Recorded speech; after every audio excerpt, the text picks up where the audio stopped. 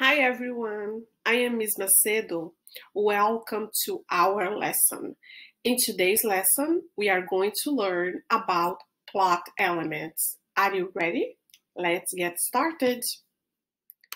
Let's first look at plot. All stories have a plot. The plot is just a name for a sequence of events. Every plot should have an exposition, rising and falling action, climax, and resolution.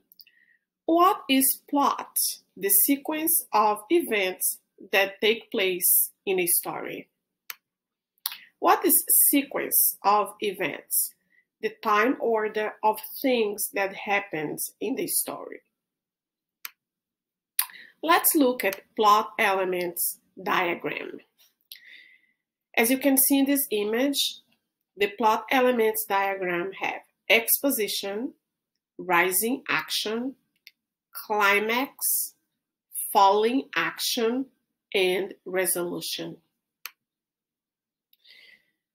So the exposition, as you can see in this image, is all the way at the bottom. It's the beginning of the story that introduces conflict, character, and setting. The rising action is going up and are the events before the climax. Characters attempt to solve the problem but fails. Climax, all the way at the top. The turning point, the point of greatest suspense or action. Falling action, action and events that occur after the climax. And all the way at the bottom, the resolution, end of the story, where the conflicts or problems are solved. Now, let's look at each element. We'll start with the exposition. The exposition is also sometimes known as the hook.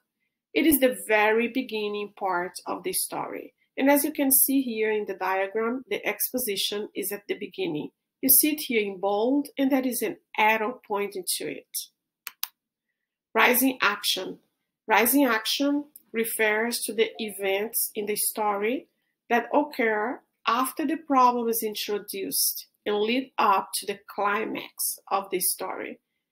And you can see the rising action is here in bold, going up before the climax, and has an arrow pointed to it so you can visualize it.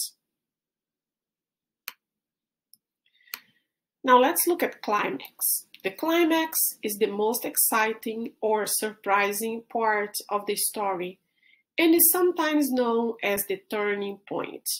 As you can see here in the diagram, the climax is all the way at the top in bold, and you have an arrow pointing to it so you can visualize it.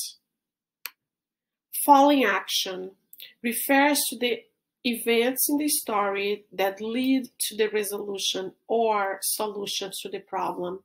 And as you can see, the falling action is here in bold, is between the climax and the resolution, and that is an arrow pointing to it so you can visualize it. And finally, we are going to look at the resolution.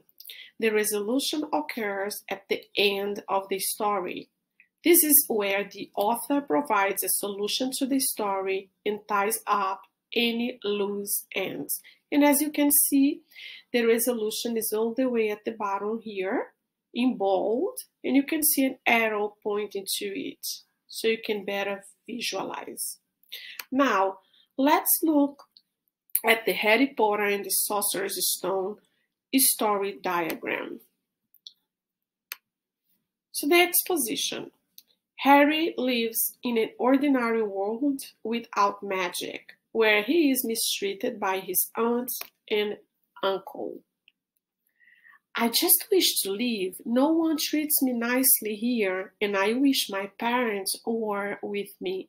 So as you can see here in this image, this is Harry, and what the author did during the exposition, he introduced Harry by saying that he lives in a boarding place without magic, and that his family,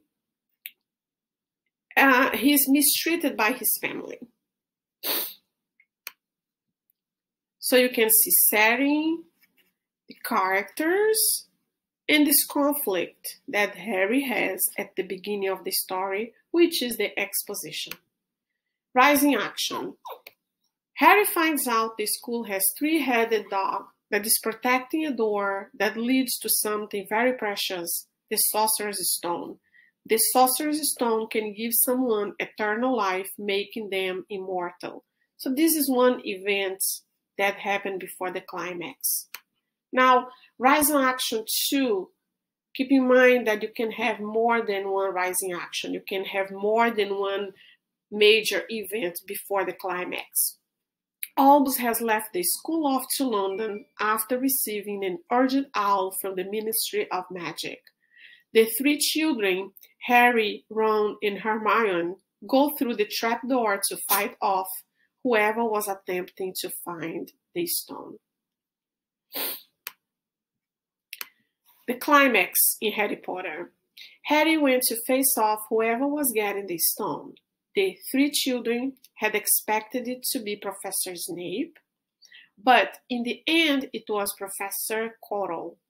After unwrapping this turban, there on the other half of Professor Quirrell's head, Lord Voldemort.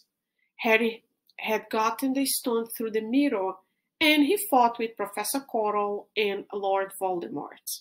So this is the climax, the most exciting point of the story. Now, following action, Harry was fighting off Professor Quirrell, and the professor grabbed the hold of Harry, but his hands started blistering. Professor Quirrell cannot touch Harry with his bare skin.